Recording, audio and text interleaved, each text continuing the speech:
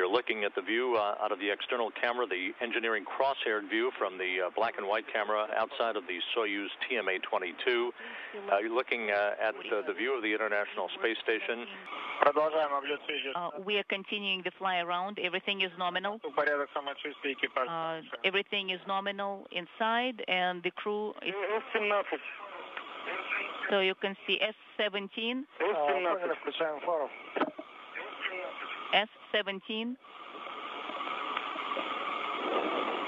Rate of closure just 0.6 of a meter per second.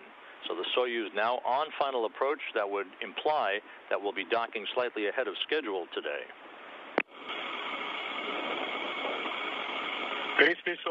The crosshairs are aligned. 3. We're waiting for the contact.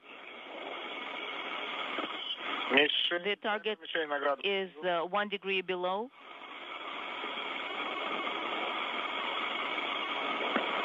I'm standing by for the contact. Copy.